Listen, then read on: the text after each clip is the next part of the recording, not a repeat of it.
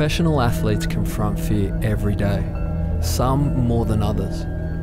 I've built my career around fighting fear, and believe me, it's a love-hate relationship. I want to get into the minds of those who tackle fear and understand how each individual does it. Do they trick their mind, or do they embrace their scariest moments? What happens to their bodies in these scary moments? These are the questions I want to answer. I'm Mark Mathews. Welcome to the joy of fear.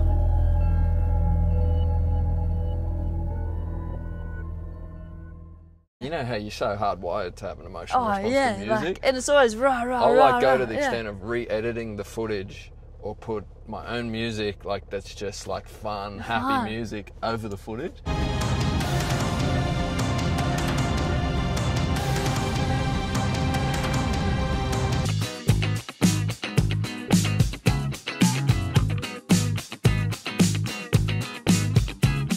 It's not even scary, like with that music playing, like you just can't be scared. I feel like everyone in general would fear being held underwater for a long period of time. There's no more primal fear than that. Yeah, it's sort of like you don't need anything top more one than or you need two. oxygen to survive. So. Yeah, it'll pop up like more often than not. When you do those initial breath holds and they put like a little oxygen monitor on you, and you look at it and you go, like your urge to breathe is like really high. You're like, wow, I'm running out of breath. But to see you still have like 70% oxygen. Yeah, so you're not actually running out of oxygen. Yeah, the perception of like the carbon dioxide coming in and going, hey, you need to breathe. Yeah.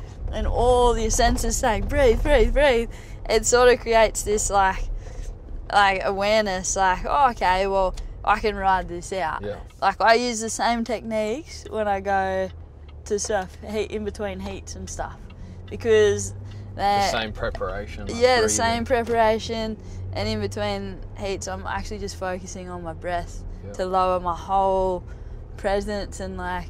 And when you focus on your breath, you're trying to get your breath rhythmical, or rhythmical and like a touch deeper and almost like I feel like a shallow breath is less confident sometimes. Yeah. Like I feel like I attack things a bit frantically. Yeah. And so I'm just trying to lower it down a bit to give me deepen it, like a calmer approach on the wave, so I can visualise what I want to do. Size for size and pound for pound, Cape Fear is hands down one of the heaviest waves in the world. And after running the Rebel Cape Fear event just over a month ago in what's been described as the heaviest waves ever surfed in a competition, I get a message from Sally saying that she actually wants to surf the wave for the first time.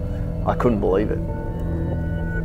A couple of decent sized ones, like I probably would have liked it to be a little bit smaller for her first go, but we'll still be able to find some good ones, so she'll be sweet. She surfs good enough and she charges, so hopefully she gets some good fun ones.